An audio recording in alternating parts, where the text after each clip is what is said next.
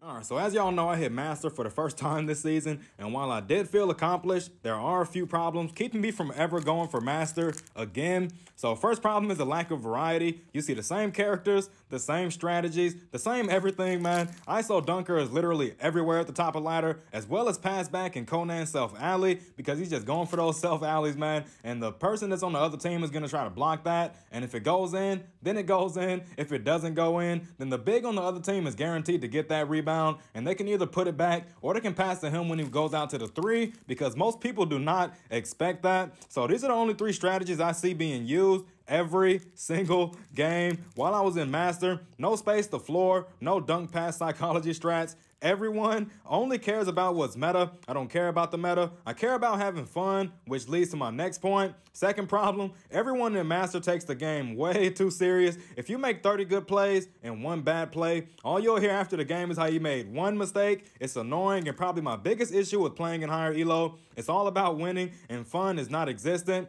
I play PG, and instead of being allowed to set the pace as I'm supposed to, I'm always expected to stand in a corner while the shooter dribbles for 12 seconds. And the big is able to be active as well by setting screens and dunking. As a point guard, higher elo is lacking a fun factor. It's not because of the game itself, but the players. They'll get mad at me for shooting with Justin, man. It forced me into using May, because if I'm not allowed to shoot, there's no point in using a shooting point guard. And the third and final problem, I found myself ignoring invites from people I played with who made the game fun for me. A lot of the people I play with in this game aren't actually very good, but they're very fun to play with, which is the point of a video game, man. At the point I was taking the game serious, trying to reach Master, I hated the thought of playing with my fun teams. This is an issue because I stepped away from fun to focus on the stressful part of playing this game, which is bad because games are meant to be stress relievers. So, all right, man, this was my experience and perspective of playing in Master. If you're extremely competitive, Master is definitely for you. But if you just want to have fun, I don't recommend going for it. Same characters every game, same strategies every game, and running around doing nothing while my big and shooter has all the fun is not for me. I'm a casual player, and from this point forward, I intend to keep it that way.